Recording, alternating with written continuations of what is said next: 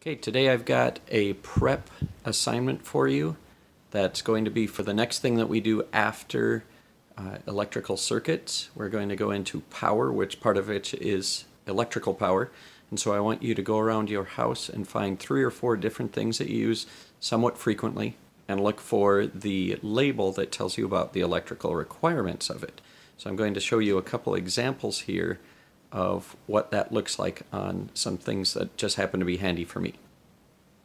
So in my living room, I happen to have had a couple of vacuum cleaners handy. So I look at the cord, and there is the information. It tells us how many volts it uses and how many amps of current it uses. Sometimes these will look a little bit different than that, but that's a good one.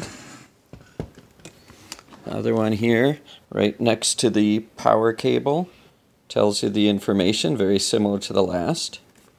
But most devices will have this. So if we go over to even like a clock, pull this out, some of them will be harder to find. We'll see if we can get good light.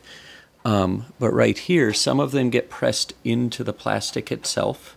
So you might be looking for, oh, and I realize that's backwards on this one.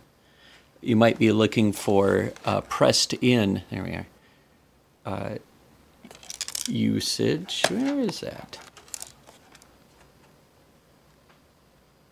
Oh, it is right there. The top line of this, second top line, it says the model, and then it says AC, focus, AC 120 volts, 60 hertz, 5 watts. So it might not say the current in amps.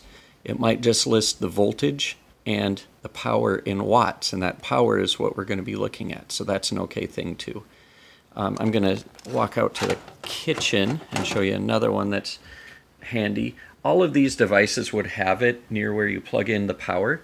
Some of them are going to be more convenient to find, but try and find things that you are using frequently. So depending on what kind of device it is, you might have to look in a different place. So this one, the microwave is attached to the wall, so you can't have access to that. So they have to put the labels somewhere where you can find it. So we've got the voltage, we've got the current usage, or in a blender. There on the bottom, you can see all that information.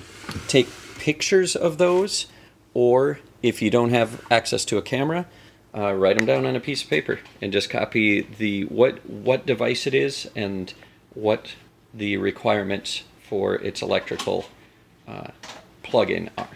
And that's it, 4 of them for tomorrow.